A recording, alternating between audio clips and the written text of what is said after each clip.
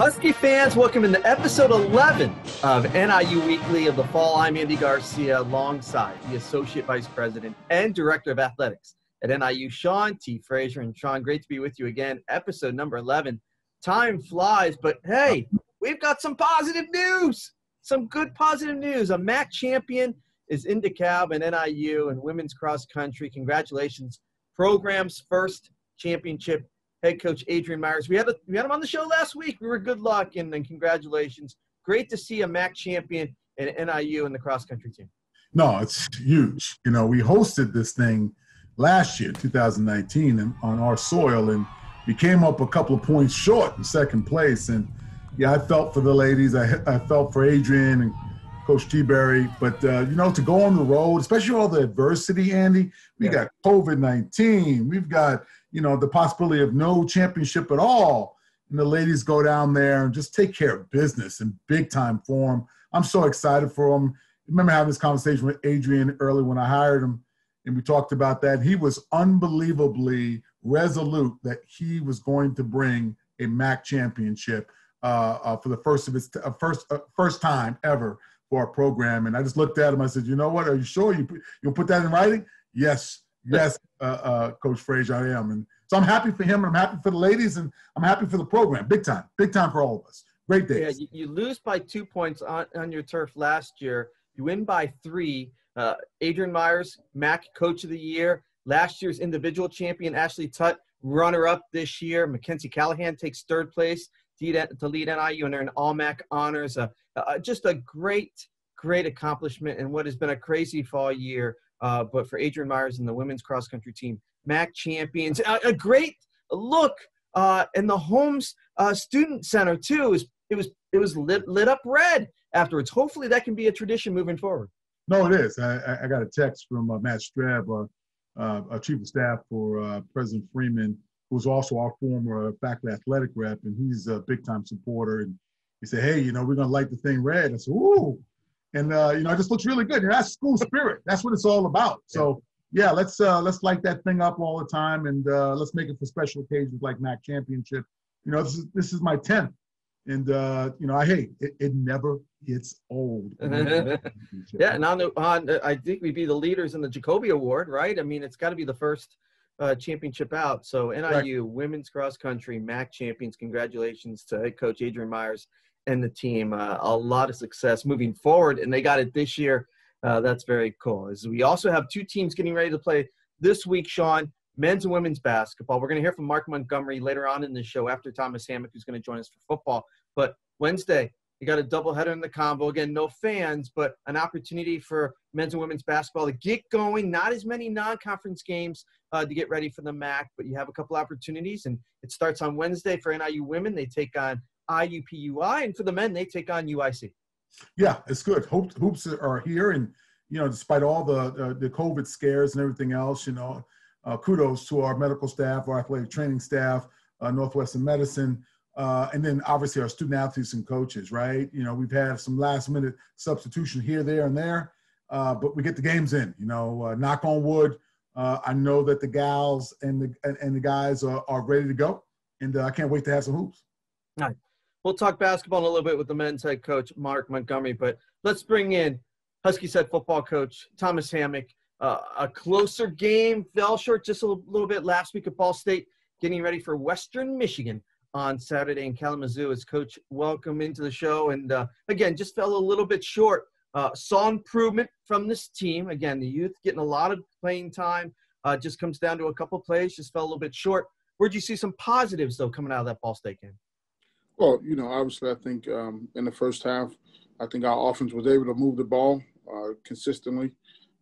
We scored points. You know, the turnover was a big play in the first half. But, you know, to come back and drive right down the field and have an opportunity to get, you know, put points on the board, you know, there should have been a lot of confidence in the locker room. We have to continue to find ways in those critical moments to find a first down. You know, our defense came out and got a turnover in the first drive of the second half, and we got to put a drive together offensively to regain the momentum. And a lot of progress. You know, on the practice field on Sunday, I feel like there was something happened where the light bulb might be going off for some guys, and to me, I think that's very encouraging. We do have a young football team, but at the same time, we want to continue to progress and get better and do the things that good football teams do. Sean? Yeah, so, Coach, yeah, you're right. Every game, every practice is a growth opportunity.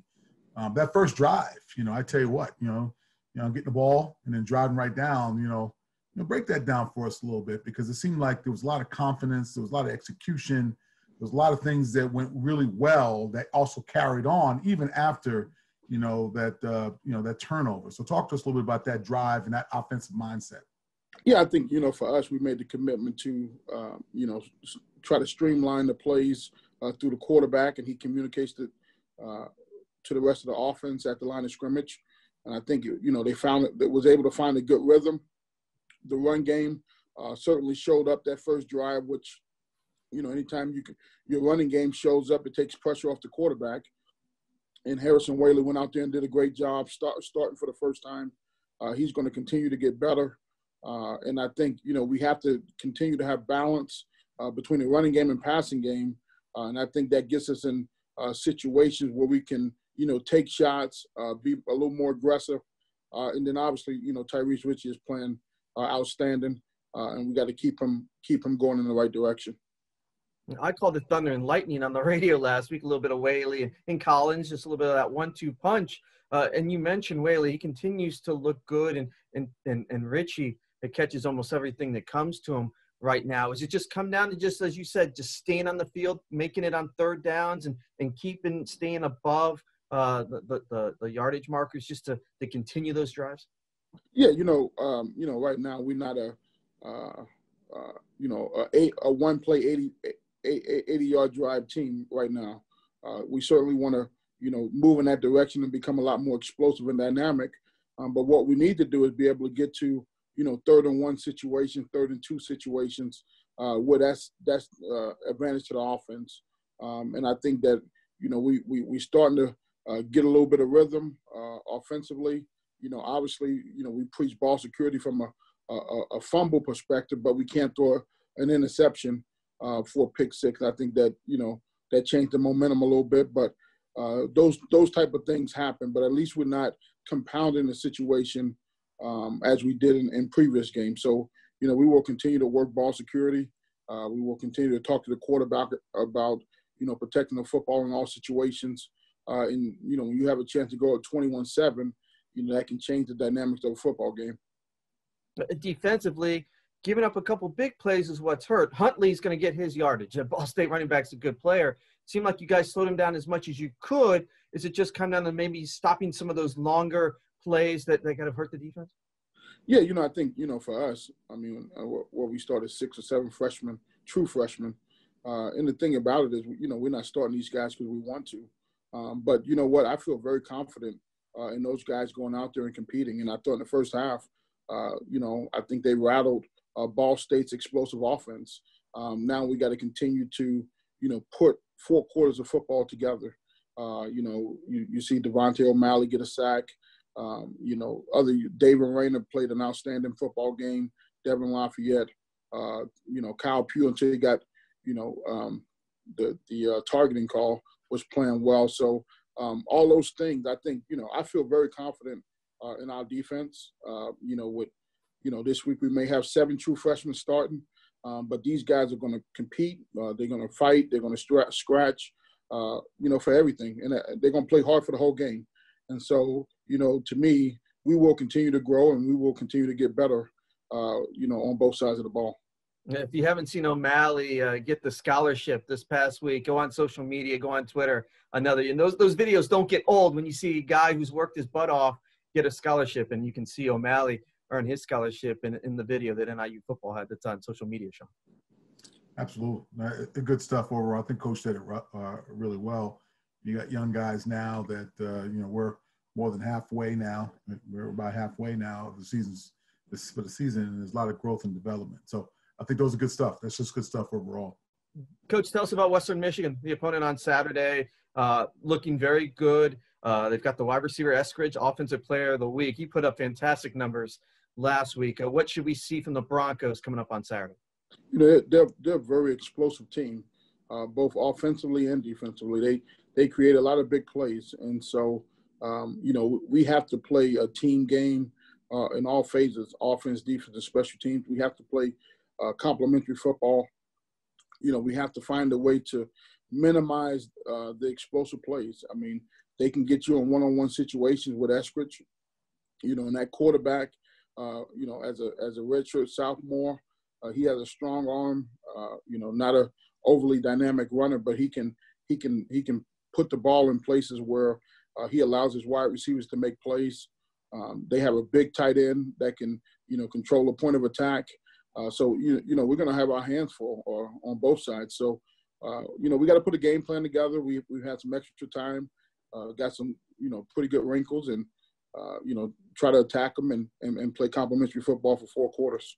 Well, Coach, hopefully the extra day is going to help out a little bit too. But we're looking forward to Saturday. NIU Western Michigan.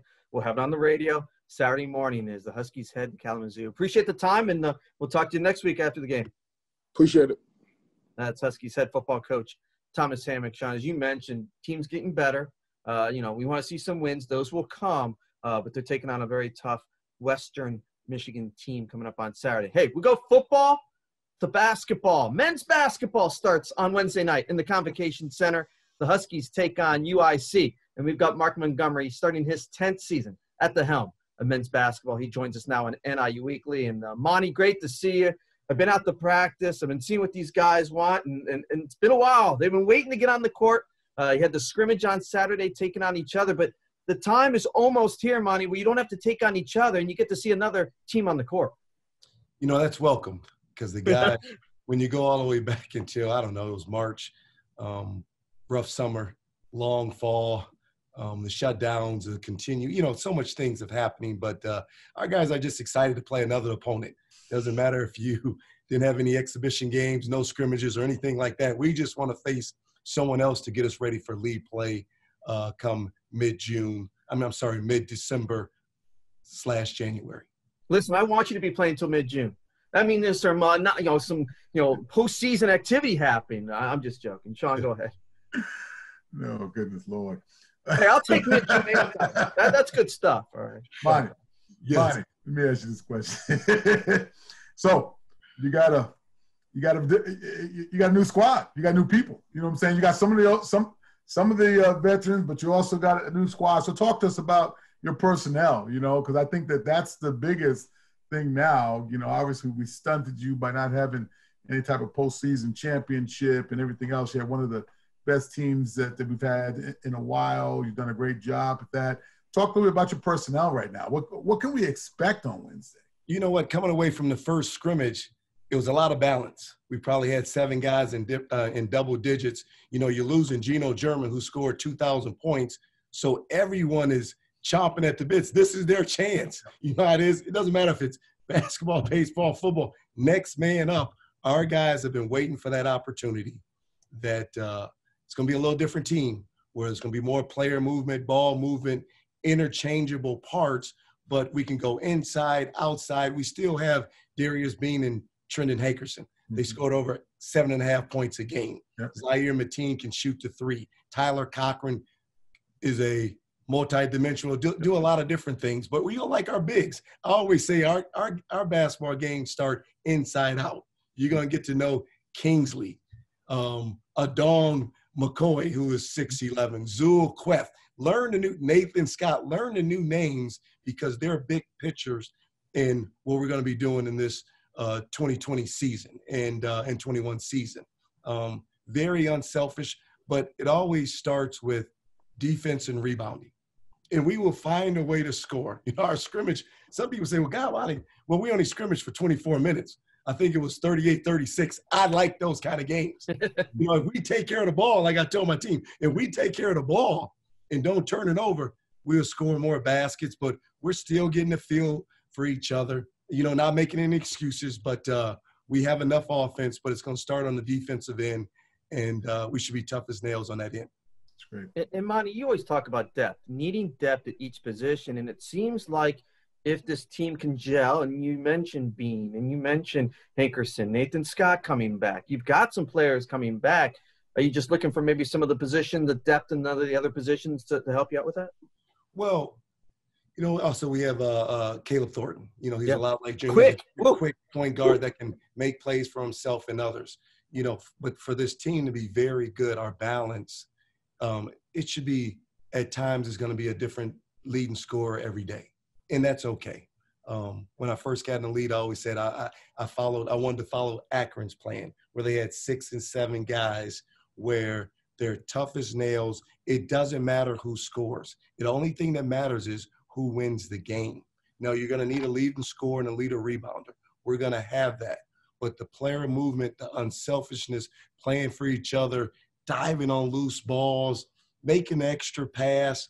You need someone when the shot clock's running down. We'll find someone. Someone's going to make a shot. But you need all the other intangibles where everyone's on the same string and they're in it for the right reasons. And we're still developing that. It just doesn't happen overnight.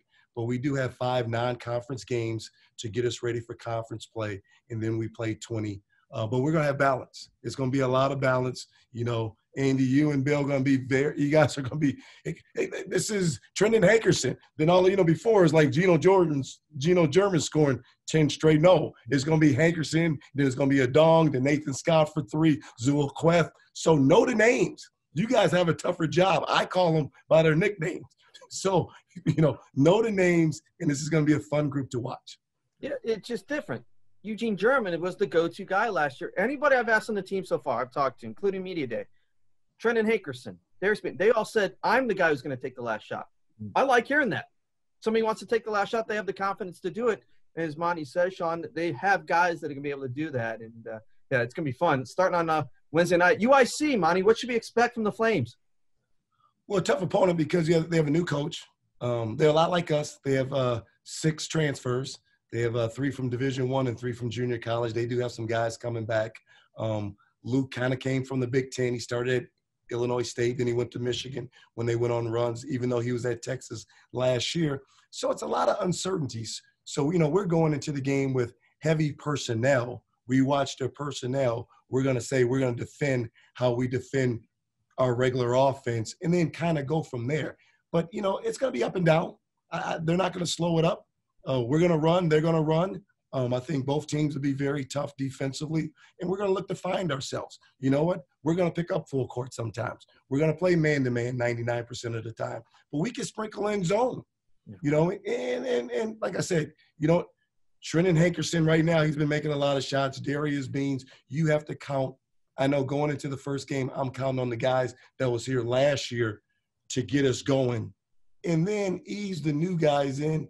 And then in the second half, we'll figure it out. But don't be surprised, Andy, come Wednesday, that is 5 started.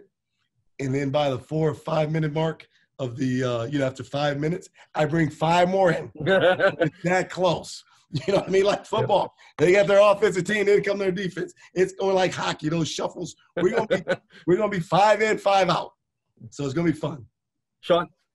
No, it's good. It's good. I think I think the fans are going to be looking forward to that. You know what I'm saying? I think overall, and now that we are not going to be able to have fans in the stands due to COVID, we're going to be definitely listening intently for it.